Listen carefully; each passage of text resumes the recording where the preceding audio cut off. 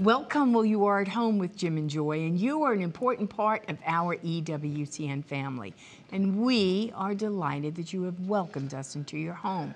We certainly would love to hear from you, so please send us an email with a question or a comment to jimandjoy@ewtn.com. And we're excited to have our guest today. His name is Joel Stepanek. He is the Vice President of Parish Services for Life Teen. He's also a Catholic speaker. He's the author of several books, including the book that we are going to be talking about today, Chasing Humility, 8 Ways to Shape a Christian Heart. And this beautiful book is available at ewtnrc.com. And when we were talking back with Joel in the green room about Chasing Humility and why the name, I mean, it really is true. All the days of our life, we are in pursuit of holiness. This is the journey of holiness. And so we have to pursue virtues, right? All those ways of becoming holy. And until the day that we die. And in all of the circumstances and situations that we go through, it's always an opportunity to change. And Joey, over the weekend, we got to share this virtue of humility with some of our grandchildren. We did. The Robinsons, yes. with Gabby. Anna and Gabby and Sophia. Sienna. And RJ. And RJ. Yes. Yeah, that's a beautiful picture of them with the sun breaking through on them. So they were visiting with us. And, you know, we just kind of raised the virtue with them and said, how would you talk about humility? What is humility? And boy, you know, there was a silence for a while, and then one of them just said, I understand humiliation. You know, what's the relationship between humiliation and humility? And what a wonderful conversation. Then we went to pride and what is pride, and shared about my father's very spiritual saying, don't be too big for your britches. What does that mean? Don't be too big for your britches. Don't be too big for the clothes that God's, you know, given you, and you're kind of puffed out. You're too big for the clothes he's given you. And just knowing who we are. You know, we have to know who God is. And we had this conversation. I just want to say that to encourage you, just to sit with your grandchildren and your children when you get the opportunity, and just raise a virtue, raise a reality, and then speak about it. As well as we spoke about last Sunday's lesson on marriage, on the family, and why a woman was made for a man, and how they complement one another, and then the love of children, and that children coming forth, and that marriage is not only about a man and a woman, or adults, it's about children and children's rights to know their parents and so on and so forth. So all that to say, share with your children, share with your grandchildren. Chasing Humility, 8 Ways to Shape a Christian Heart by Joel Stepanek. It's a wonderful book. We've really enjoyed it. He does a lot with the Litany of Humility you might be familiar with. So there's plenty more to come. Don't go away. We'll be right back.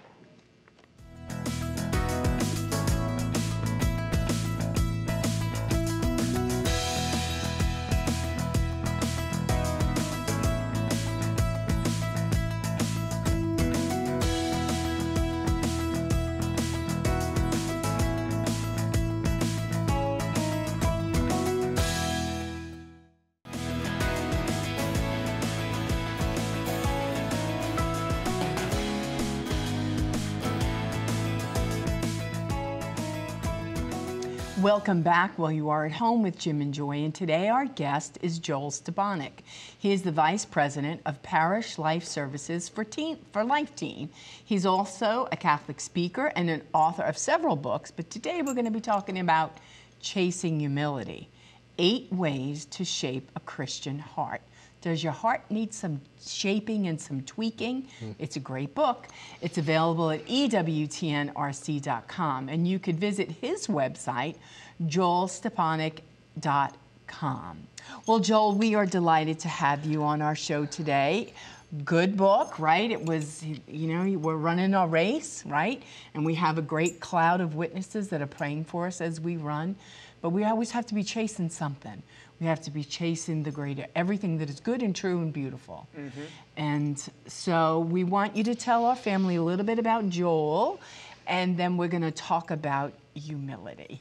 Yeah, that sounds great. I am blessed to be married to Colleen and have 2 kids named Sophia Grace and Elijah Daniel, and they keep me humble and they help me be holy. So that, I think, is the most important part of my life. I have been serving in ministry for about 15 years and grew up in a Catholic household watching EWTN, so even being here in Mother Angelica's office was a wonderful gift, but didn't really take ownership of my faith until high school, when I entered a youth ministry program and had adults there who cared for me and challenged me through a life teen program, and continued to walk with me through the ups and downs of being in high school and college.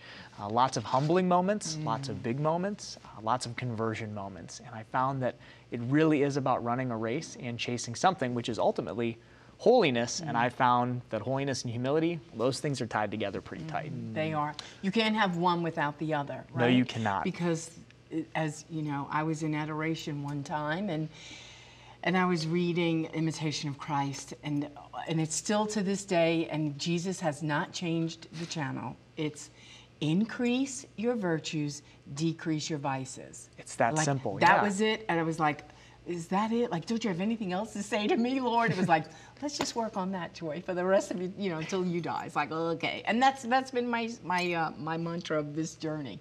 But now tell us, humility is misunderstood, right? I mean, people think, humility, what is it about? Do I have to be so low? I become a doormat, Is that what it is? And what have you learned? That is such a great question.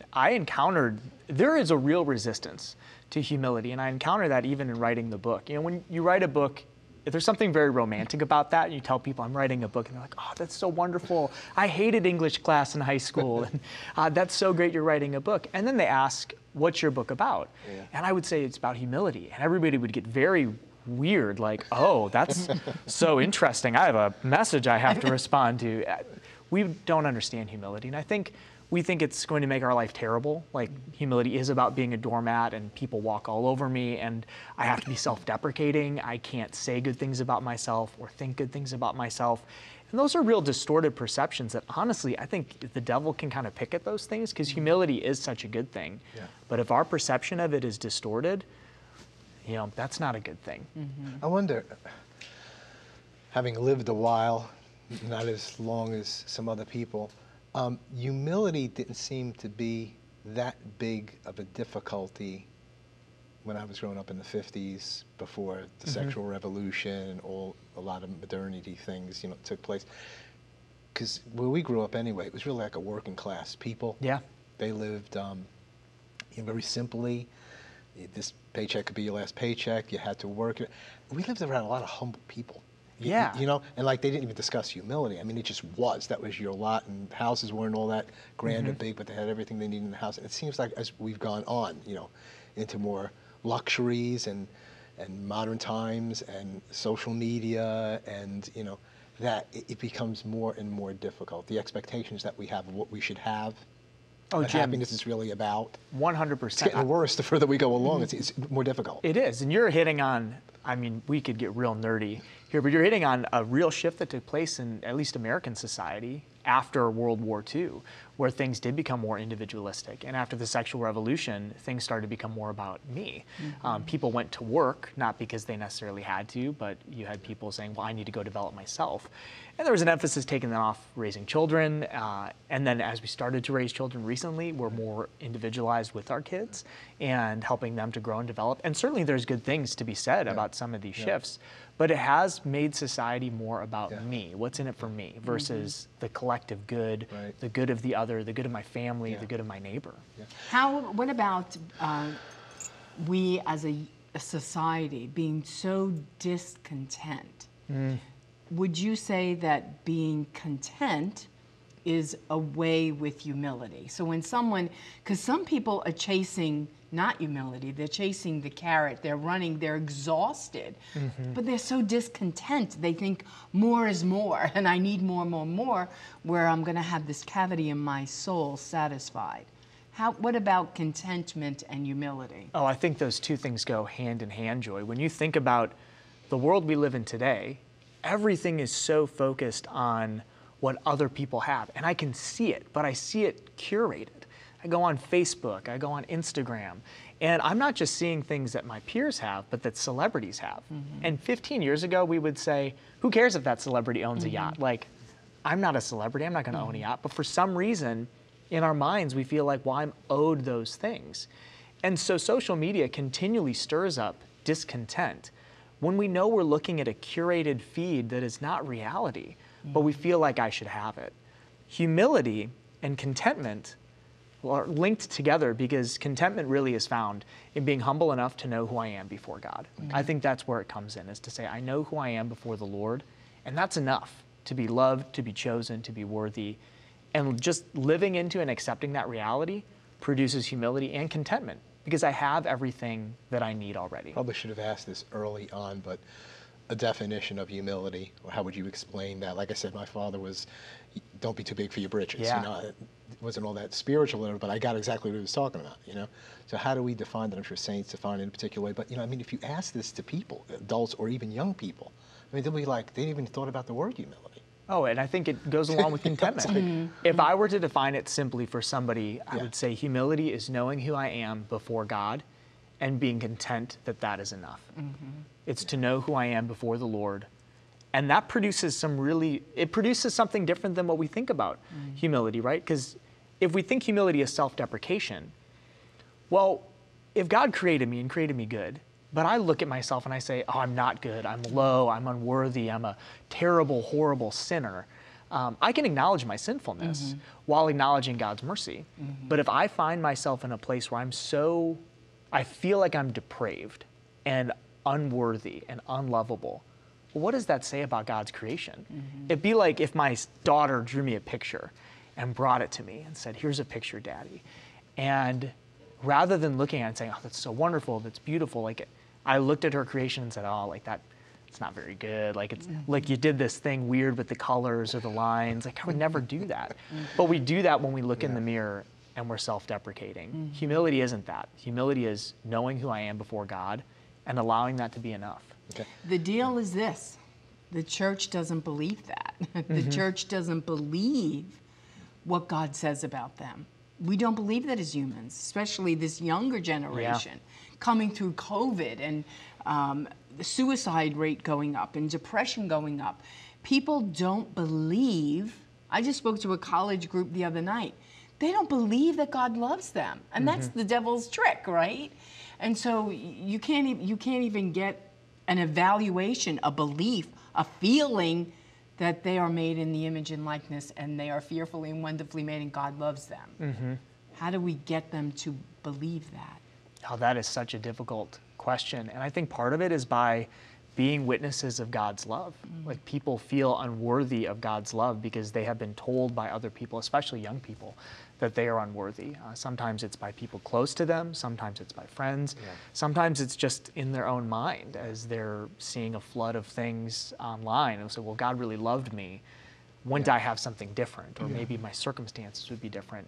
They need witnesses of people to be tangible reminders of God's love. And that's the special role of parents. It is. And that's why it's so important for us to believe in the sanctity of marriage and having a man and a woman that loves this child unconditionally and is affirming this child. So I think part of the thing of understanding God's love is others, as you're saying, and people who want me for me. Exactly. So I lost my mom as a young boy, and I had other women in my life that came into my life, my sisters and aunts and other people. And I can say to this day, all these women in my life didn't want anything from me, and they didn't want to be my mother. They were just feminine women who loved and affirmed me and helped to give me my identity as a man, as a young boy, and spoke that into my life. And so we can't do it for ourselves either. That's the other thing. We can't affirm ourselves enough. Well, I guess I'm better looking than him, or this, and I'm more intelligent than this one. It just doesn't work. Because as somebody has said, that comparison is the death to peace. Comparison is the so once you start comparing, once you start looking at what the culture's telling you, you can never meet that. You can't, no. I've heard it said another way too, and which resonates with me, is comparison comes from envy, right? And envy makes rivals out of friends, which has like sat with me for a very long time. And envy goes back, comparison actually goes back, I think, to pride. Because really, what is envy or comparison at the source? It's saying, Jim, you have something, and I wish I had it. And in fact, it goes deeper. Not only do I wish that you don't have it, I deserve it instead of you. And that's pride, that I deserve something over what you have, that what the Lord's given you, shouldn't I really have that? But again, it goes back to humility. If I believe that God has given me everything I need and I am enough in God's eyes, I don't need to be envious. You in your book at some point, I think it's really in the beginning, you kind of do 3 questions or 3 areas in relationship to humility. And so the first one is the most important. How does God see me? And then how does God see me? But then how do I see myself? Right? You say something about that. You know, is it proportionate to what I really am? Here. And then there's something about other people. You say, and I don't know if it's how they see me or how do I want them to see me. It's how I want them to see me, because I can't control how people see me. And this actually comes from a conversation I had with my dad as a teenager, which was formative on 2 levels. One is my dad just out of nowhere looked at me and said, I want you to know that nothing you do will ever make me love you less. I will always love you. And it goes back to the idea of unconditional love. And we can think that about our kids, but if we don't say it, you can't just assume that they know it. And then he told me this second piece. He said, you know, in your identity, there's 3 parts of it. Who God says you are, and that's true. It's fixed. Who you say you are. What is the story you tell about yourself? Our stories are so powerful. And then how do I want others to see me? So how do I want them to see me? So think like social media. If I have a story I tell about myself, it can align with the story God says about me. But if I'm afraid to share that with people, so I'm a disciple, God says I'm a disciple, I'm a beloved child of God, but then I live as an atheist in the world, well, that's incongruent, that's inauthentic. And I think that's a struggle actually for a lot of people of faith right now, is how do I want others to see me as a good person, as a humanist, as moral, but do I want others to see me as a Christian, or do I fear judgment for that? Speak to us, you know, a large section of your book and is the litany of humility. And so, I mean, it's your life experiences and what you learned through the school of you know, really knowing who you are, knowing God is, and encounters and so on. How's the litany of humility? What do you want to say about the litany? It's great. I try to do it every day through song. Danielle Rose sings the litany of humility. And tell us a little bit about the litany of humility, what difference it made in your life regarding the way of humility, and how you use it in the book, the structure of your book, the format. I discovered the litany of humility as a 21-year-old youth minister. So I began working at a parish, and I was very young, and somebody going into it said, you know, you're going to be working with adults who are older than you, so you've really got to show them that you know what you're doing and kind of be like the alpha dog. And that was the wrong advice. It was well intended, but it was the wrong advice. And I went in and just made a mess of things. And there was one night where only a handful of kids showed up. I felt like a total failure, and instead of accepting that humiliation, I got very prideful and was like, Lord, like, you made a mistake sending me to this place. You shouldn't have sent me to this parish. For that youth night, I asked the kids, what is something you prayed for and gotten? And one girl raised her hand and said, you know, we prayed that we would get a new youth minister, and God sent you. And I don't know how Jesus loves you, but sometimes Jesus shakes me, and that's the Lord loving me. And I was like, wow. So I told my pastor about it, and he gave me the litany of humility. And that's how I discovered the prayer. It's a beautiful deliverance prayer from disordered desires, from fear that creeps in when we let go of those disordered desires. And then asking Jesus to fill that space where we had a disordered desire with something good. I think it's a perfect prayer, and I think it's a necessity for any disciple today to pray. You just need to search that and put in Litany of Humility. Go to EWTN.com and put it in. And as you were saying, it's from the desire of being esteemed, loved, extolled, honored, praised, inordinate desire for these things, and preferred, consulted, approved. And then from the fear, so it goes from desire to fearfulness. What's the fears that we may have? Being humiliated, being despised, suffering rebukes, being calumniated, being forgotten, being ridiculed, being wronged, being suspected. And then it goes to desiring good for others. Yeah, and I think that's where I believe it's a perfect prayer. And in my experience with it, I rearranged the petitions a little bit because I found that they lined up. So when we say, Lord, deliver me from the desire of being loved, like this disordered desire to be loved above all else, that leaves a hole in me. And those empty spaces are where fear can creep in. Jesus tells this story about a man who gets rid of these demons out of his house and sweeps it and keeps it clean. And then they roam the land and they come back stronger than before. And I've never quite understood that. Like, wow, what a weird parable, Jesus. But what did the man forget to do? Lock the door.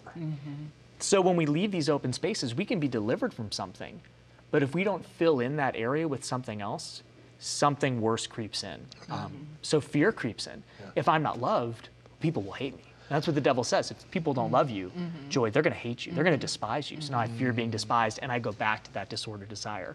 So I ask the Lord to give me something good, that others would be loved more than I. Well, Joel, we're going to have to stop at this point and look forward to tomorrow so you can open some more doors for us and shut some doors for us through the Litany of Humility and your wonderful book, Chasing Humility, Ave Maria Press, 8 Ways to Shape a Christian Heart. Plenty more to come. We'll be right back. Don't go away.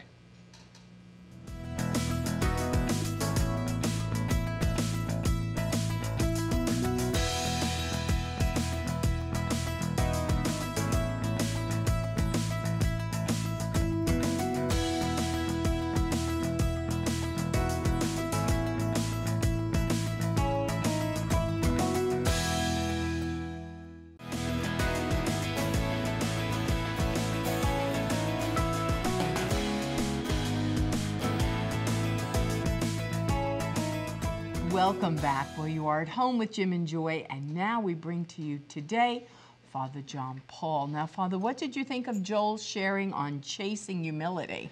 Well, I like that conversation that you first had with your grandkids, where you brought up what is humility, and you talked about humiliation, and they said, you know, I know what humiliation is, and my immediate thought is, you know, we don't really know what humility is unless we know what humiliation is. Because in being humiliated, we become humble. We recognize our littleness, our nothingness. A good priest that was here years ago used to say, we're not going to be humble unless we know what humiliation is.